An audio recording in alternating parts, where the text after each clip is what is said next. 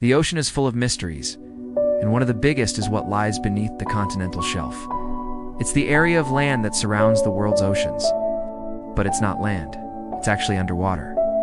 And because it's so vast, we know very little about it. Only about 5% of it has been explored. The rest is a complete mystery. The continental shelf was formed millions of years ago when sea levels were much lower. Back then, it was all connected. All the continents were joined together in one big landmass. But as the ice caps melted, the water spread out and flooded the low-lying areas.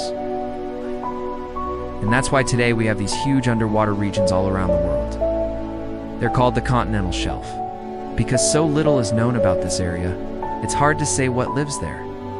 But scientists believe there could be entire ecosystems hidden beneath the surface. One theory is that there are giant clams living on the shelf. The largest one ever discovered was over 3 feet long and weighed more than 200 pounds. That's bigger than a human almost. There are also likely to be huge deposits of minerals and oil on the shelf, which could help us solve our energy crisis. But first we need to explore more of it. So, what do you think lies beneath the continental shelf? Let me know in the comments below.